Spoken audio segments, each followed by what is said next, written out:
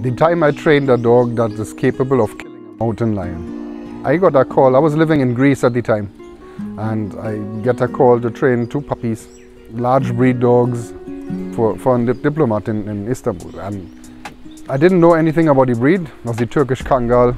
So I tried to research it, and a friend of a friend knew somebody who was once breeding them and then stopped as an old guy, and he had to translate for me and all that. And he told me, you must make sure that you train them obedience before they are 6 months old. And I listened to it and I kind of dismissed it. I was young and fairly, not inexperienced, but young trainer, and willing to take on risk. You know, when you're that age, you do anything.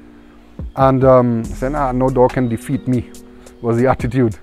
And so I drive 4 hours to Istanbul, and I reached there and met the 2 puppies. If you research Kangals, they're not small. I asked the owner, how old are they? He said, 7 months. I said, okay, they're puppies. The first time I tried to teach them a sit with some food on one side and putting my hand on the rear end of the male, I almost lost my hands.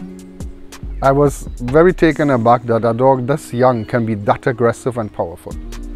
And so I had to switch my approach, and in the end got the job done. But they are a very dangerous breed if you don't know what you're doing. And the amount of experience I gained training those 2 was invaluable to me, especially when you deal with red zone cases. Those dogs steal food from wolves, can kill a mountain lion, they attack bears by themselves. They are not holding back for anything.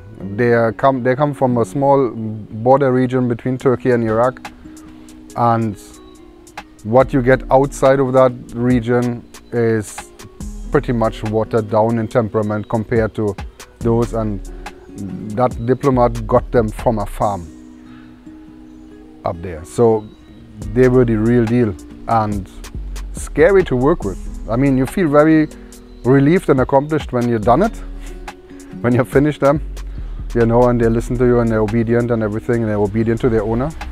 But it was a hefty learning curve, I can tell you that. No drive, no joy.